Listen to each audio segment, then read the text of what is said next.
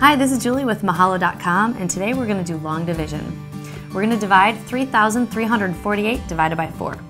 The first step is making sure you set it up correctly, and your first number is what actually goes inside your long division sign. So we're going to put 3,348 on the inside, which is actually the dividend, and the divisor, 4, goes on the outside. Now in long division, you're trying to figure out how many times this goes into this entire number, but we're going to go a section at a time. So I always tell people, look at one number at a time.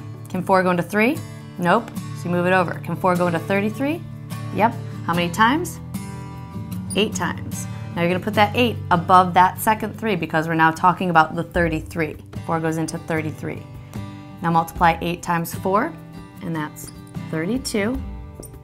And you're going to subtract. Again, you're just subtracting that 32 from that 33. We have 1 left. Now you're going to continue with the problem by bringing your next number down. So the 4 falls here. So now we're not worried about anything else. Now we're just thinking about how many times does 4 go into 14? 4 goes into 14 3 times. And that number 3 goes above the 4. So now 3 times 4 is 12. Again, we're just subtracting here. 14 minus 12 is 2. Bring down this 8.